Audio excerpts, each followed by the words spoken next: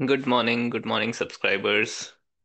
Hope you all are fine and Happy New Year to all.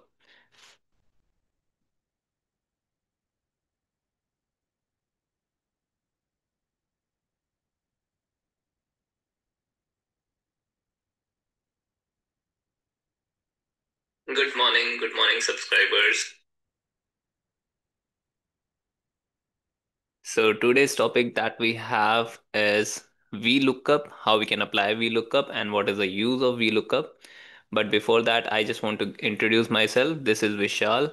I'm the founder of Short and Clear Excel. Right now, I have 2.5 2.5 lakh plus subscribers over YouTube and our other social media. If I will total that, I have 4 lakh plus community on different social medias. So I'm just teaching Excel and Power BI nowadays. And let's start this session without any delay because we have only 10 minutes to complete this session. So what I'm going to cover today is the trending topic of Excel when we are using Excel, and the interviewer also asked the same question, how we can apply the VLOOKUP, how we can look up for the data. So these are the questions asked by interviewers. So this we are going to cover today. So let's get started. I'm just sharing my screen.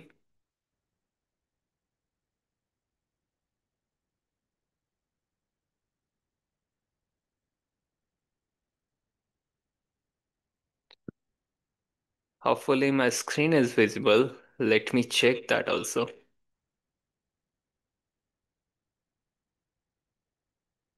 If you have any doubt, you can even ask in the chat box. So today I have taken very important topic that is relevant for all when we are using Excel. So let's get started. I'm just share I'm just checking my voice is audible or not properly. Yeah. My screen is also visible now.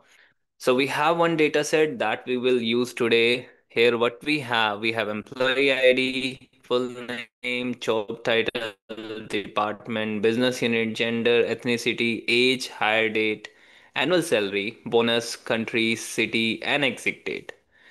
So before starting this video, one thing I just want to say here, I have started this series. I'm starting a series of live session out from today only. So I will cover from basic to advanced so that you can learn on YouTube live session without paying any amount. So this is free sessions you can attend on daily basis. Morning will be the timing. Like I will be live at 7 a.m. around 7 a.m. I will be live for 10 minutes only. I will cover one topic that will be relevant to you all on daily basis. So let's get started this topic, that is VLOOKUP topic. So first I will give you one scenario. Here what we have around 1000 rows data.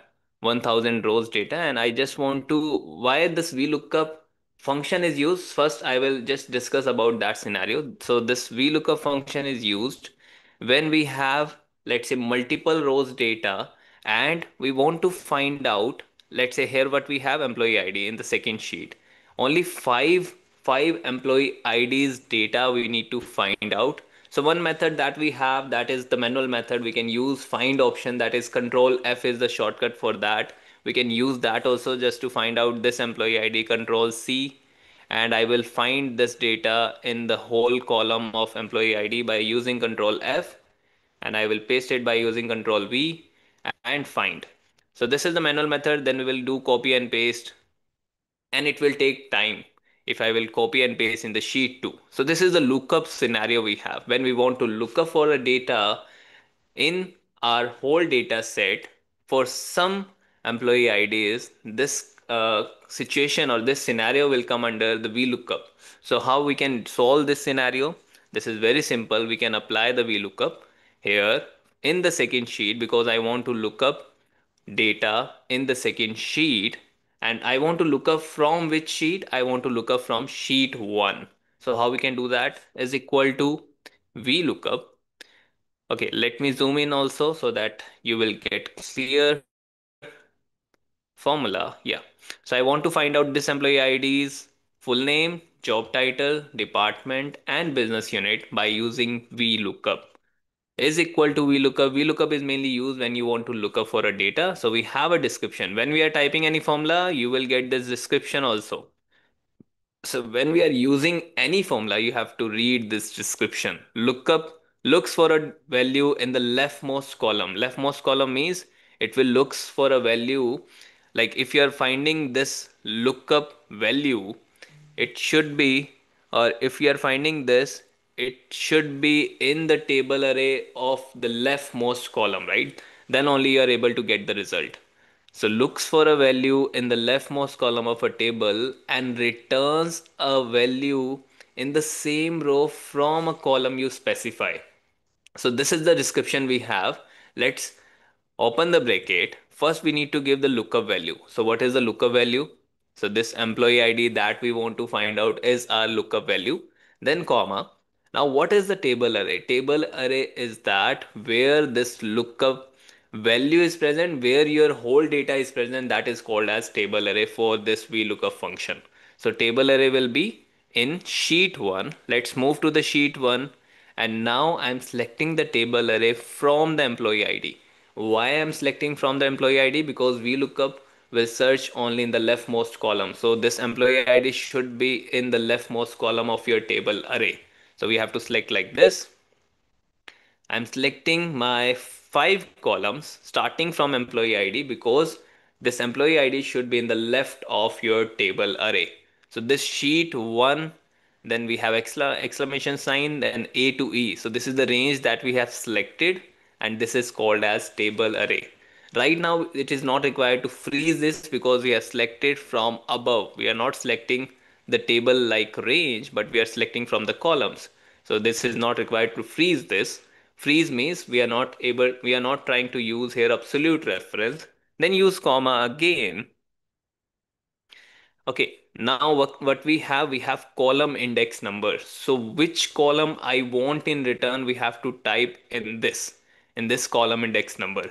So let's say if I want in return full name, so I will type here 2. 2 is why I'm typing 2, because if you will count in your table array that full name column is it is in which position, then full name is on the second position. So we will type here 2 and then use comma.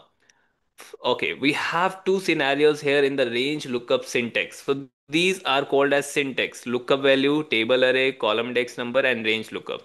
Syntax or argument, you can both say. Okay, then we have range lookup, that is the last syntax, and here we have two options, true or false. So first option is true, approximate match. Second option is false, that is exact match. So what is the meaning of this? So first option, approximate match, is mainly used when we have ascending order data, and when we want to get the range scenario. Range means, like, let's say if you have some range, the values in the first column of a table must be sorted in ascending order. Let's say if you have uh, okay, I will cover this aspect also with the relevant example, because right now we don't have any relevant example for approximate match, because I don't want approximate match result right now, I want exact match result right now. So for that aspect I will use false here. We will cover it later how we can use approximate match also with the relevant example, because in that example we need ranges in ascending order. So for now I'm using exact match, so we have to use false. Even we can use 0 in this. Let's close the bracket and press enter. Let's see what we will get. So we are getting full name, but we are not getting job title, department, or business unit. So how we can get that? So that is very important question. Right now we are getting only full name of this employee ID. We are not getting all full name, job title, department, and business unit. So in this case, what we can do, if you have the new versions of Excel, nowadays you can use even the curly brackets. Curly brackets is very important method of VLOOKUP. In the VLOOKUP, in the column index number syntax, we can use curly bracket just by typing 2 comma 3 comma 4 comma 5, because I want 4 result in return, that is full name, job title, department, and business unit. And these 4 result are on the sheet 1 not on first column, but second column, third column, fourth column, and fifth column. So we can press enter and automatically we will get four result in return just by using VLOOKUP function. So this is the very important function that we have today.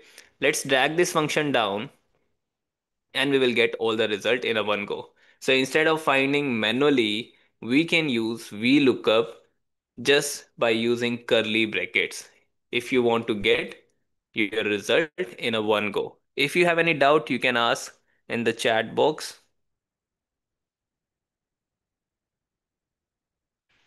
So this part is clear. Let me know any doubt.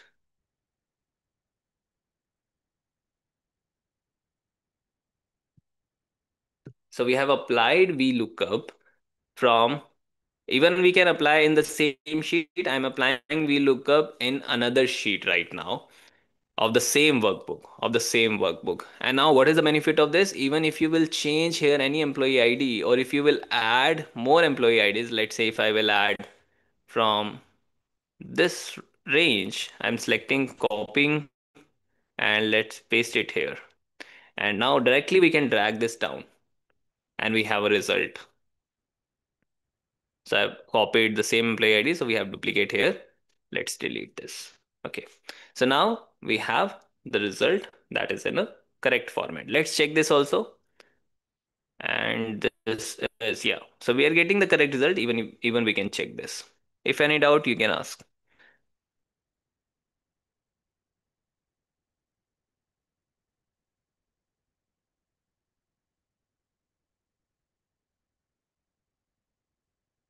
So this practice sheet also I will share so that you can do practice with me on daily basis. Please be available at 7 a.m. I will be live with a new topic from basic to advanced level. I will cover in these live sessions. So be available in the live session at 7 p.m. or not 7 p.m. but 7 a.m. Okay. If any doubt, you can do comment. So I have given some practice data sets also. You can even apply here VLOOKUP. Here also you can apply VLOOKUP. In another sheet, you can try to apply VLOOKUP. So this is how we can use VLOOKUP. But sometime we are getting some errors also. So in that case, we will cover that part in our coming sessions of in live sessions only. We will cover that part also, why we are getting errors and how we can resolve that. So stay tuned with me. Thank you so much for joining the live session. And if you have joined late, so please go through the full video. And if any doubt, you can do comment in comment section. Thank you so much.